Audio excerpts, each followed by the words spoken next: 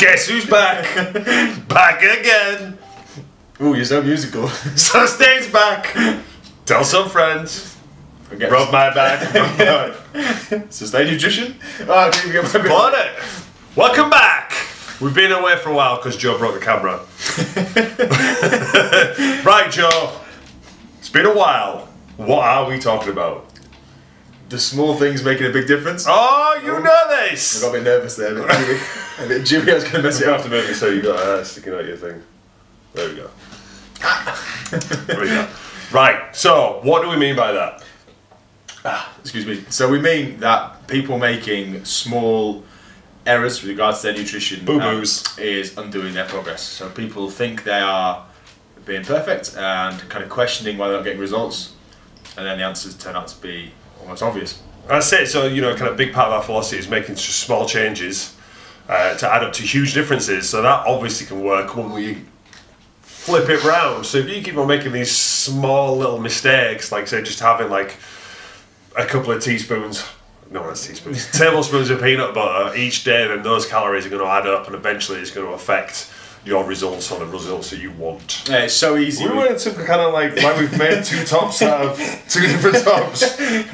Times are hard. Carry on. You've thrown me. Yeah, so it's those little things, those little kind of like, oh, don't sweat it, you know, it's not going to make a difference. Well, eventually it all adds up, it's going to make a difference. Yeah, and I think the issue there, James mentioned it, is saying, oh, it doesn't matter. Well, I think it's trying to make sure that if those small things are making a difference, you know, you'll be able to tell by if your results are plateauing and you're not really getting anywhere, but everything else is good, then it can be those small things that are going to add up. So people tend to have the mentality of, oh, it's only half a glass of wine, it's only this, it's only that.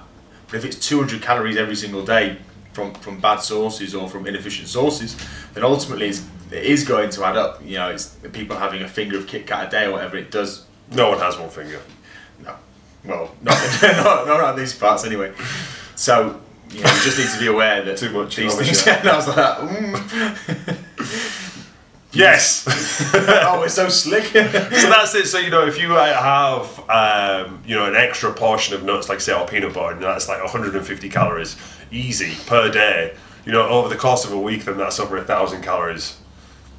Just under. Oh no, it is over 1,000. Thank you. Boom! And he's a smart one.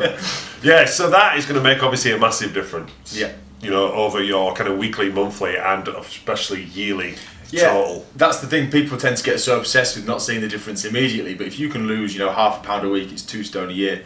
The number of people who aren't able to maintain their results, you know, year on year, you know, they might lose 2 stone, but if they put it back on, then what's the point? So ultimately, these small sacrifices can make the big difference long term. So, you know, there's always going to be small things, and like I said, we're always kind of all about kind of like living your life, and you know, you're going out for meals with loved ones and families, and you know, maybe even hot dates, Joe. Maybe there's hope for you yet.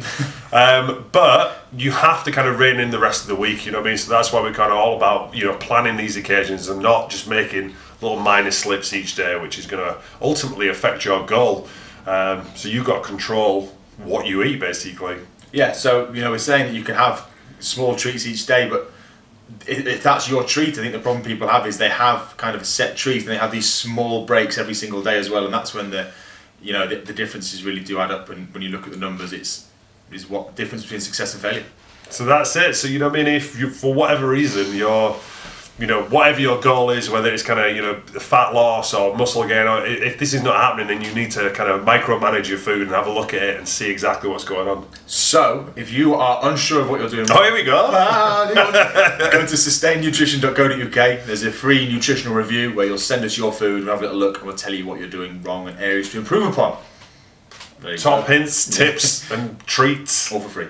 There you go. So that's us. So what was that address again? sustainnutrition.co.uk, and there's a link at the top for a free nutrition review. Cool. Okay. Crease of peace.